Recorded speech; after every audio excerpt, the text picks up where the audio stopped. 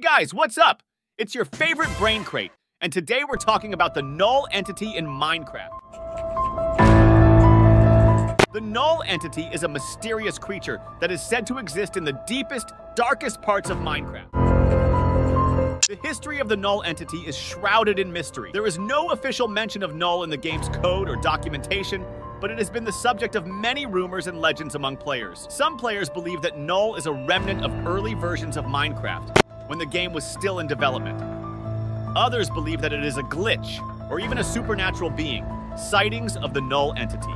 Many players have reported encountering the Null entity in their games. Some have even managed to capture screenshots and videos of Null, but these are often disputed as being fake. One of the most popular stories about Null is that it is a black entity that appears in dark areas of the game. Another story is that Null is a vengeful spirit of a player who was killed in the game. It is said to haunt the world, seeking revenge on other players. There is no definitive proof of the Null entity's existence. However, the many reports of sightings and encounters suggest that something is out there.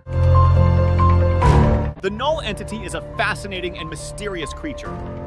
Whether it is real or not, it has captured the imagination of Minecraft players all over the world.